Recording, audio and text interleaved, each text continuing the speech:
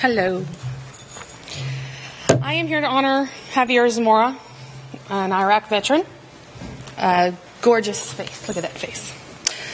My name is Javier Zamora, and I am an amputee. I have all my limbs, all my legs, all my digits. They're all here.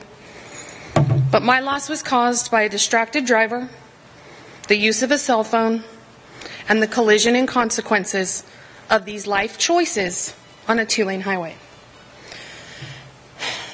I have lost no part of my physical being. What I have lost, although my kids may say I've lost my mind, I have lost my other self. I have lost my partner in life, in love, in family. And just like someone who has lost a limb, I have those phantom pains, those phantom feelings. When the wind whispers in my ear that I have to continue being a single parent to 4 teenagers now.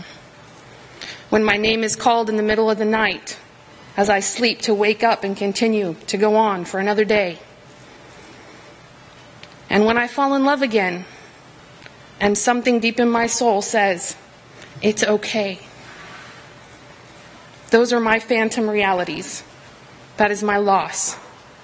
And I speak before you about this very personal loss as my rehabilitation, as my commitment to this and similar events, my way of honoring him and hoping that it can prevent someone else from experiencing this same event. I'm not going to stand before you and show you all these images of Javier and tell you what a great person he was. Those of us that were fortunate enough to have him in our lives knew what an amazing man he was and what an amazing person he could have been. He came home from a very dangerous tour overseas, and we had 10 glorious months to celebrate his commitment to his country and to us as a family. I don't have statistics. I don't do numbers. There are expert panel here that can give you all of that. What I'm here as an expert in is loss and the aftermath and consequences when you choose to talk and text or smoke or do whatever it is instead of controlling a 4,000 piece of equipment that requires 2 feet, 2 hands, and your complete attention. What I'm here to show you is what's left. That's what I have left of him to show to you. That's what I'm left with. And the memories that we don't get to share with him now. These photos do not capture Javier and his life. They capture a life that he is missing. Moments we will never get to share with him. First dates, first cars, proms, graduations, boot camps, weddings, birthdays, grandbabies. Each of these moments that bring a smile to our face singularly are always tainted with a sorrow to a family whose loved one was stolen by a careless and preventable tragedy.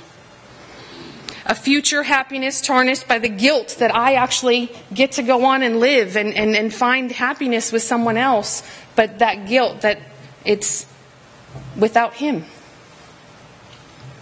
April is not a month where we raise awareness about some illness or disease and hope for a cure. We have the cure. The cure is right before us, and it's not followed by 2 minutes of these are the side effects.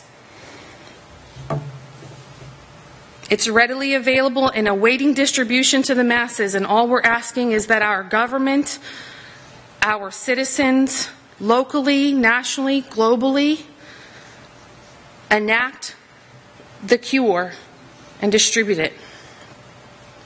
To allow us to grow old with our fathers, sons, daughters, sisters, mothers. It's there at our taking. I can only speak to you of what I am familiar with, and that is loss, and the preventable loss of someone in my life that has caused a paradox that to this day leaves me conflicted. I don't know how many of you have teenage drivers, but I have 3. My son has a cell phone. He's my newest driver. He's got a car, his first car. He's got a girlfriend, which doesn't really play into the story, but that causes my own anxiety. I come home late from work one night. His car's not in the driveway.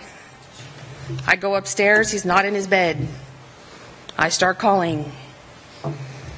No answer. I start texting.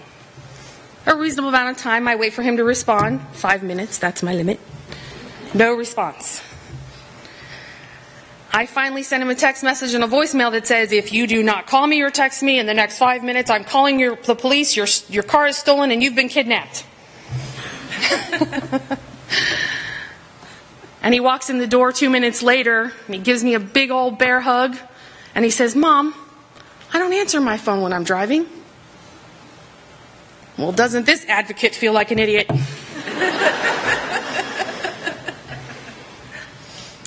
We have programmed our children that they must answer us. We want to know where they are. We want to know that they're safe. And in doing so, we have then just put their life in danger and caused the one thing that we are sure that has already caused, happened, and occurred.